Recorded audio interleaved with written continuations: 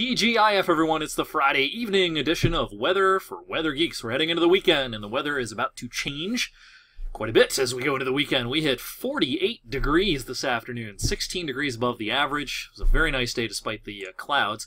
And as I recorded this at 7:35 this evening, here's what the radar looked like. A little bit of virga, or precipitation not reaching the ground, across the region now, but certainly legitimate precipitation off to our west.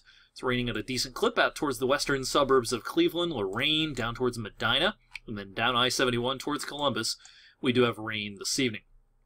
This, of course, is heading our way. Here's an hour loop on things. Everything's tracking to the north and east. This is with the first front. The second front comes our way on Sunday. Here's a look at high-resolution futurecast showing us what the radar should look like as we go through time.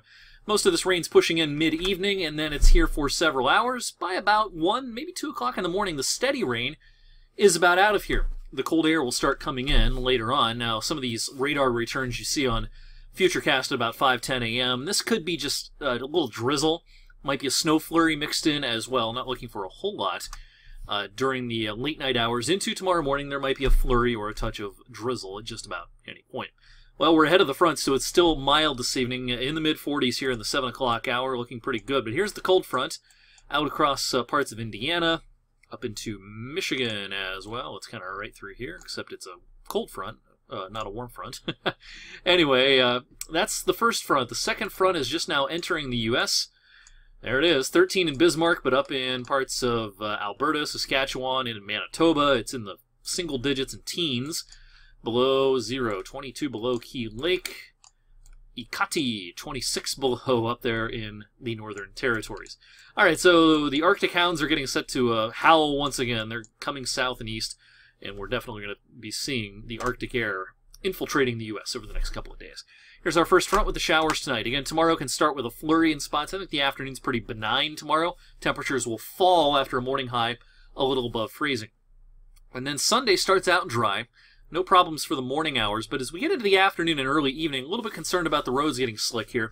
As these snow showers push in and we get past sunset, there could be a heavier squall mixed in here in a few spots Sunday evening. With our Arctic front, these snow showers will be accompanied by cold, icy winds. And then behind the front, we'll drop down, down into the single digits probably late Sunday night, early Monday. And notice the isobars here are packed together. It's going to be windy, very nasty morning outside. The kids, most kids, or probably all, don't have school on Monday for Martin Luther King Jr. Day, so that's a good thing. So we don't have to worry about delays or cancellations or anything like that. But yeah, it's going to be pretty harsh Monday morning. All right, as far as the snow goes, this is kind of a two-pronged thing. Sunday afternoon and evening, it's just kind of a general snow along the front, transitioning into more of a lake effect event for overnight Sunday night, early Monday.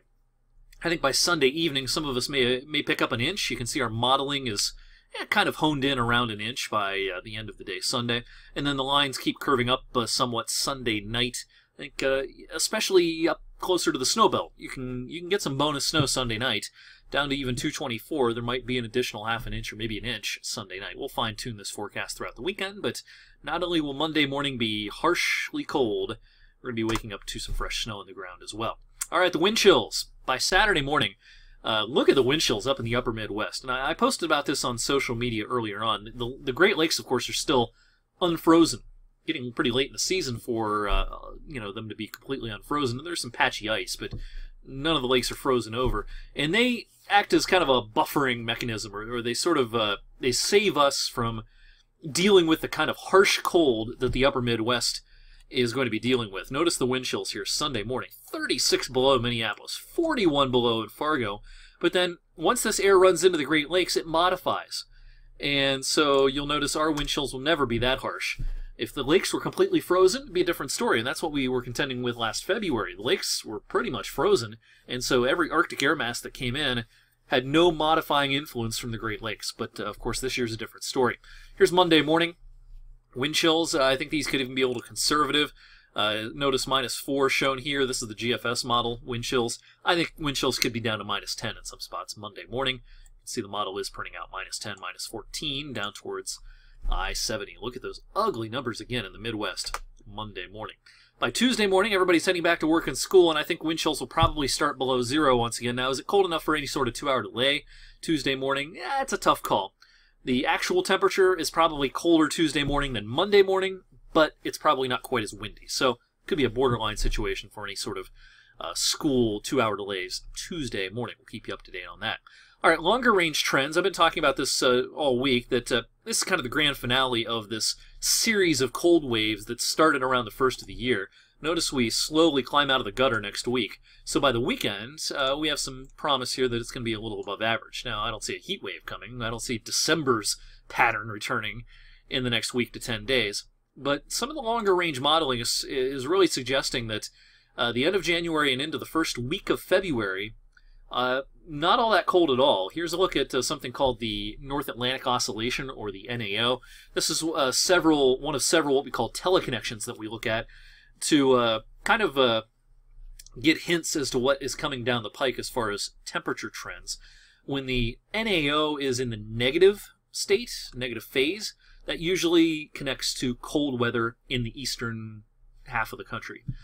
You can see the NAO is shown to start going positive here as we go into the medium range, and then perhaps even staying positive through the end of January and into early February. And this gives us a big hint that Arctic outbreaks, like we're going to see Sunday into Monday, are going to be pretty infrequent, maybe even completely missing, during the final week to 10 days of January and probably the first week of February. So I think this harsh cold that's coming, this will be the last kind of one of these flavors of air masses that we have for a while. What does the rest of February hold? That's still debatable. There's a lot of debate going on in the weather community about the month of February. Initial forecasts, including ours, suggested that February would be the coldest month compared to averages of the winter season. There's some indications now that we may be dealing with the coldest part of the winter right now, and February might not be as cold as thought a few months ago. So there's a little bit of wiggle room for February, but I think the month is likely to start out on a mild note. Thanks for watching the Friday Night Weather for Weather Geeks. I'll see you on TV or your tablet or smartphone tonight on 21 News at 11. Check out Andrew's forecast tomorrow morning on WFMJ Weekend Today, and I'll see you back here for more Weather Geeks Monday evening. Have a good weekend.